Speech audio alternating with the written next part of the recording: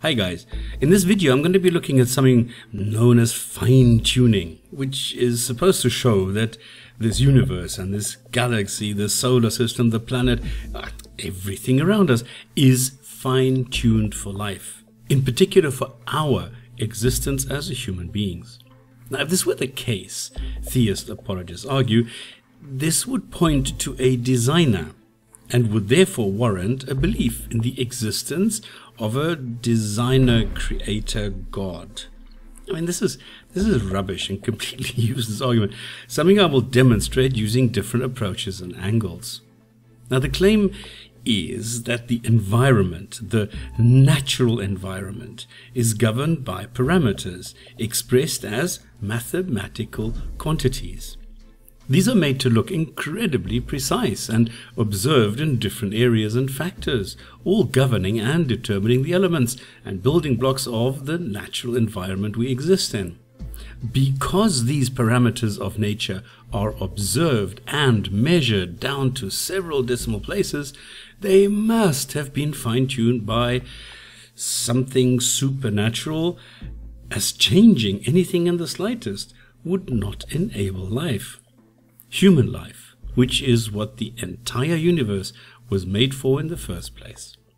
Now, as rival groups claim the very same or very similar things, there must be different gods at work here, different creators. And theists can't agree on which god because their respective gods are not defined. And here's a guy who thinks physical necessity, chance, or design. And of course, Tsortzis agrees. And there are only three possible explanations. 1, it's physical necessity. 2, it's chance. Or 3, it's design. There are only 3 possible explanations. They all quote the same publications by Barrow and Tipler from, I don't know, like 30 years ago, because it contains words they don't understand, but which sound impressive enough. Like 50% decrease in the strength of the nuclear force.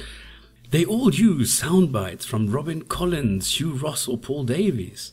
The problem is that they don't understand a single word that is written there. Apologists have no clue what science means, and Hamza Tsortzis doesn't even understand the most basic arithmetic. Roger Penrose of Oxford University has calculated that the odds of the Big Bang's low entropy condition existing by chance are on the order of 10 to the power of 10. That's 10 with 123 zeros. Instead of meaningful explanations, sound arguments, or precise definitions, we get really lame relabeling exercises, such as life, which becomes embodied conscious agents of comparable intelligence to humans, known as ECAs. All it does is show amazing creativity. Is any of this compelling? No. Apologists claim I simply explain away the fine-tuning, which Victor Stenger so aptly calls anthropic coincidence. All I do is reject their claims, and I do this on different levels and grounds. And my analogy is that claiming the universe is fine-tuned for life is like claiming water is fine-tuned for a scuba diver. Then they run off finding evidence for hydrogen and oxygen, the atoms, and then molecular bonding, finding the correlation between water depth and pressure, and all sorts of things you can find out about water, without ever considering the obvious, the fact that the scuba diver only exists and adapts to an existing environment, water. In other words, and many people will know this, the perfectly adapted universe for a water puddle. So what we get are large numbers, which apologists usually don't understand, don't even know what unit they're in. For instance, the strong nuclear force, the value is 0.007. If it was 0.006... In what units? I don't have the units. This is a quote from... You've just got a figure and you don't know what units it is. No, I don't. Right. They just use the numbers to insinuate importance or something meaningful when they're not. What we realize looking at these numbers is that the mathematical approach comes up empty. What dishonest apologists like Hamza Tsortzis do is they misrepresent physicists and cosmologists and try to quote mine their findings. They come up with their pseudo-philosophical ramblings and relabel mathematical or empirical values an epistemic probability. And this is utter nonsense, and probably due to a lack of understanding. Epistemic probability, simply put, in contrast to classic probability, the empirical measurement, is just based on evidence. But there is no evidence that a universe with altered parameters does not allow for life. Because we don't have another universe to test the claim. We don't know what life actually is, and we don't know under what conditions this life is possible. So the misrepresentation approach comes up empty. 200 years ago, scientists predicted humans would perish if accelerated to 50 kilometers an hour. Did they? No. Instead, we went 10 kilometers, but per second. And humans have lived in zero gravity without dying, and life has been found inside meteorites. We have found living creatures thriving on sulfur, methane, or acid at 30,000 above and 30,000 below sea level. So these are the facts, and they clearly refute the outlandish claim that any tiny variance will kill all life and all life forms. The biological approach comes up empty. Now, if I have a universe based on naturalism, I would expect an old age Earth and chaos surrounding it. If it is based on theology, I would have, meaningful humans in a structured universe, looking as though it were custom built. The universe, in particular Earth, would be a clear and layered environment, arranged for us to thrive on this planet and the entire universe.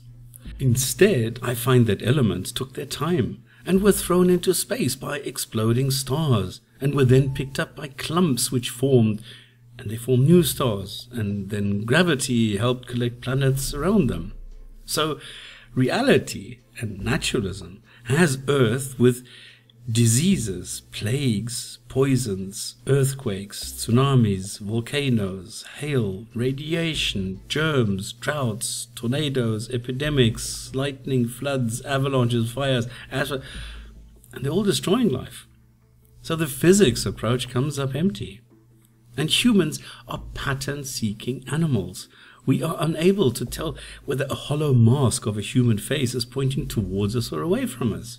We're used to drawing conclusions from different instances, elements, or occurrences.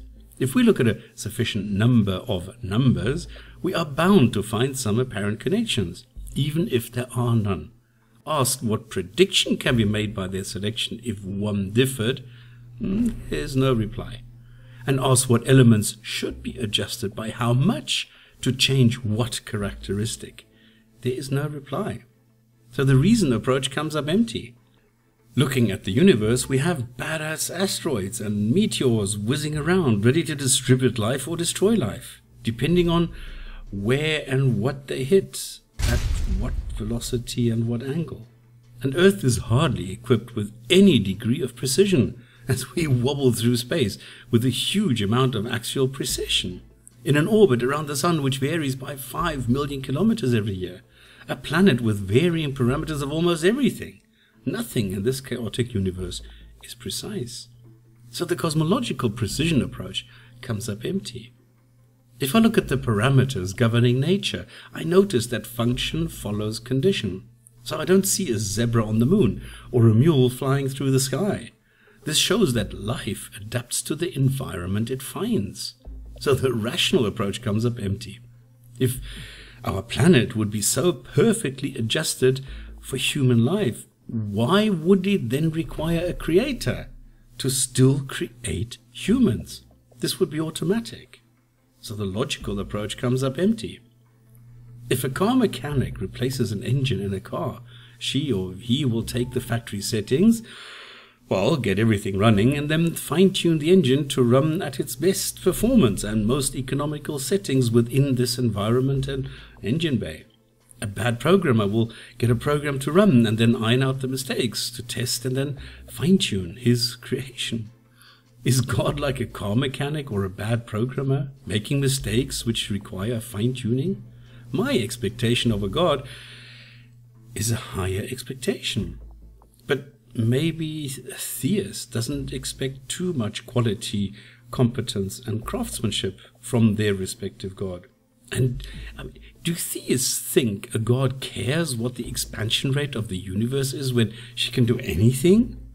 So come on, the theological approach comes up empty too.